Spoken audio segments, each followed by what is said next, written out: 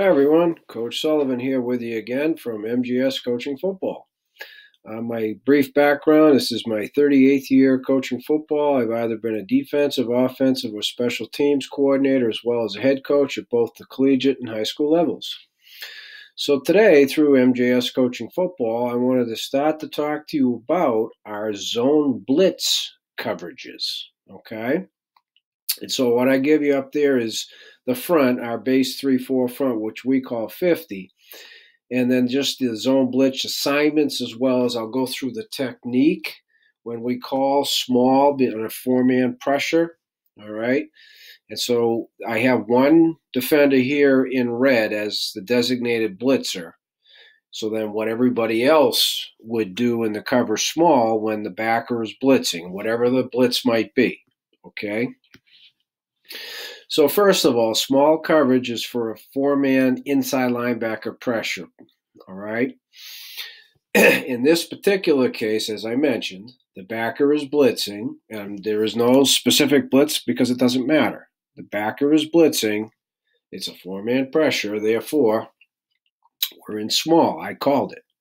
The four people involved, whether or not they're directly involved in the blitz, it's the three defensive linemen and the backer. That's how you get four-man pressure. So if it's a pass, they're involved minimum. Even if they're not in the blitz, they're rushing the quarterback. That's how we come to the four-man pressure. Okay. So let me just talk to you about the basic premise behind our zone blitz coverage. First of all, as I tell our defense, my first assumption is the offense not only knows we're blitzing, they know who's blitzing and where they're blitzing. Okay, so consequently, we have to have taken into account that, and that somebody might be trying to replace the blitzer. Okay. Now that being said, the next thing that we do is we teach them the difference in technique.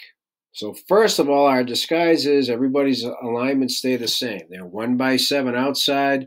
They're up foot, inside foot's at 12. He's still 5x3, 5 yards away from the tackle, toe on the heel of the DN. That's the 5x3. Boom, done. Nothing's changing. Still orbit run support, still in stack, still sky. Boom, done again. Nothing changing. But the change comes in this form. Okay? First thing is you see here we have the underneath, as I would say, some of our total coverage are involved in what we call hot. The rover is hot. That's why I wrote it. The dotted line, only one. It doesn't necessarily resonate, but the rover is hot also. So both outside linebackers, both corners, and the Mike linebacker in this case are all hot defenders because the offense refers to replacing blitzers as their hot routes. So that's why we call hot defenders, okay? So the rule of thumb is what we believe to be simple. Corners are always hot on one. Outside linebackers are hot on 2 or 3 if it's a 3x1 set. And then the non-blitzing inside linebackers hot on the running back and everything. 2x2, 3x1, 1-2 back sets, boom, done, doesn't matter. Okay, so that's simple. The safeties play quarters, so they still read number 2. Okay, they react to the release of number 2.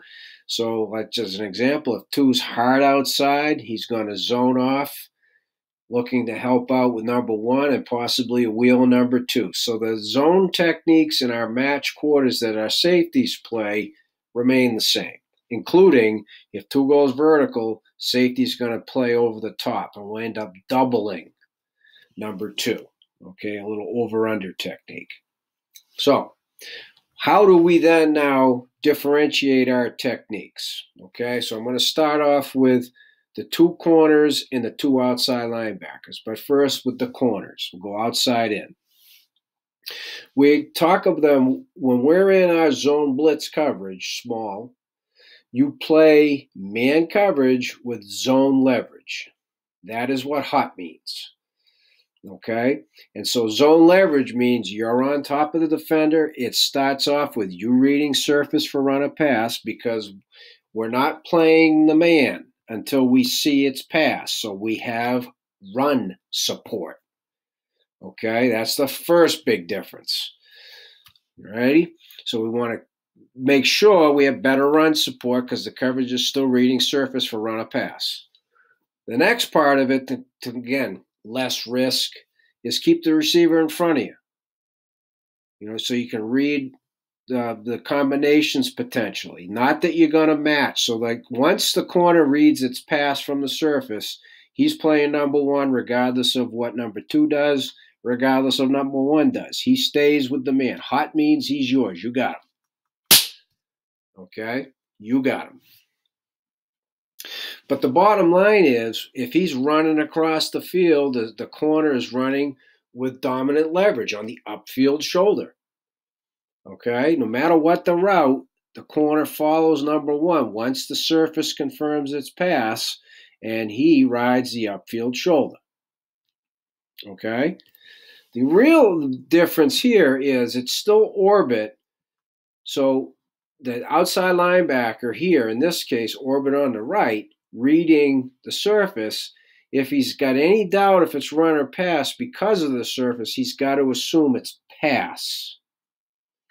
Okay, so if he's chasing number two and it turns out to be a run, the safety can help because he's in stack support. The safety's coming from 12. The safety's got more time to read it, react to it, and therefore can help make the outside linebacker right. If he's not sure, he's got to take number two. Same for the rover. The rover is a little bit easier when it's a tight end because he's shooting hands, knocking back, and if the rover wants nothing to do with him, he should be hearing pass anyway. All right, so then that kicks in and does his best to keep him on the line. But at a certain point, when you hear pass and he turns your hips, you got to let him go. But now you got to work as hard as you can. It's not as easy for the rover to get the zone leverage, meaning the dominant leverage. Okay, that of the four, this guy's got the toughest job doing that. But he still has potential help over the top with the safety. Okay? Now, in this case, the Mike, what's meant by key rush, you got running back, but, right? If the running back's in the protection, now you're going to add to the rush, and it becomes a four-man rush, like our usual and match quarters. The difference, of course, if the running back's away from you, to you, it doesn't matter. The running back runs a route, you got to go get him, to or away from you. He fits in protection, you key rush to or away from you. Okay, there's the difference. Normally, the key rush is only if the running back is on your side. In small coverage, the non-blitzing linebacker is hot on the running back to or away from him. Okay? So again, quick review. Zone coverage is better run support because we line up the same. Outside leverage, we're reading the surface for runner patch to give us better run support. And when we're told it's pass, we play with upfield zone leverage. Keep the receiver in front of us. And the safeties play essentially the same technique as they do in our match quarters. All right? So as always, please, if you have any questions, please feel free to reach out to me at Coach MJ Sullivan at gmail.com, and I'll get back to you as soon as I can.